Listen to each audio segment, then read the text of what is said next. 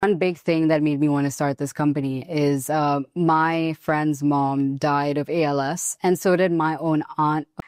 Often it could be because of genes, or it could be because of some exposure to some factory chemicals or whatever. And then it causes you to lose. It's a little bit like dementia in some ways, except you have 5 years to live or something like that. And in ALS, it is rare.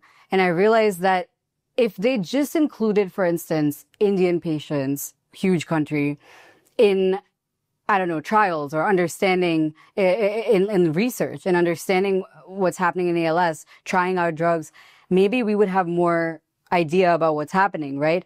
Well, we have such little drugs that the smallest correlations in nutritional supplements is all you can give these patients, because there's like not many of them. Actually need to measure the few patients a lot better, right?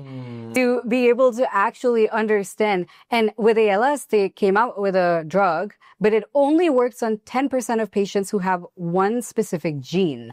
Okay, now imagine going 10 years ahead and you have something way better than sequencing that's able to tell you so much more. Than more drugs will pass trials, because you're saying, oh, it's only this kind of drug that's positive for this detection mechanism that's going to, that it's going to work for. Basically saying this algorithm works for this problem, so we're going to use Yeah.